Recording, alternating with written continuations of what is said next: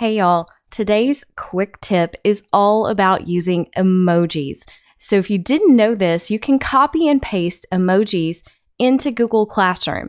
You can add these to your topics and your assignments. So you can give students a little bit more of a visual cue, something fun, something that will guide them and help them differentiate what you have on the screen.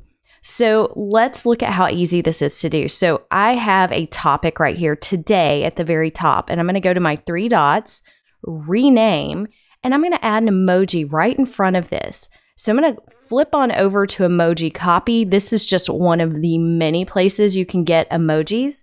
I'm going to search for sun. I found my sun. It's down here at the bottom, and I'm going to click copy.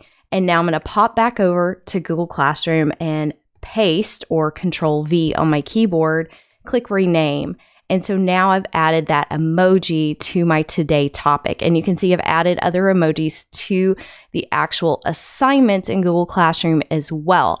And you can even do this in your Google files. So you can name your docs, your folders, you can use emojis just about anywhere you want to. So I hope you like this tip. If you do, click that subscribe button and ring the bell so you get notified when new tips come out each week.